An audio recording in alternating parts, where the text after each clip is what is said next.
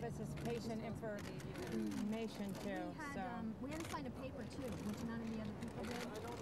And that was How confident do you feel about what they're telling you as far as confidently do you trust what you've been told? Yeah, now that I got my medicine. To let us get this. I mean, we felt like we shouldn't have to be treated. So this is your first test today? Yeah. Yeah. I mean, we've gone a month and he's trying to tell us, well, there's nothing you should be concerned about because it takes 6 days and you would notice things happening to your body. Realize that we were very vague. Very vague. The CDC guy was.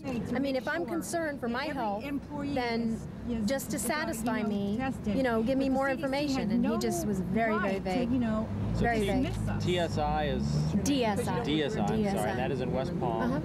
Right. And how many employees we there? have interaction about 50 all of us. the time. And so you all are coming down here today for the first time? Elaine, E-L-A-Y-N-E. Blood test. Was it The just a last name simple is Summerall. blood test? Yeah, and then he made a statement where he said they were just doing it for results and that they were thinking of throwing him away.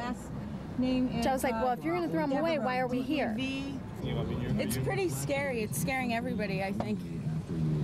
And I don't know. Nobody really has any answers, and the answers change every time something else pops up. So it's scary for everybody. But our management has, gone to great lengths to ensure that we get tested and that we get the antibiotics. They're the ones that, fought for us. Thank you.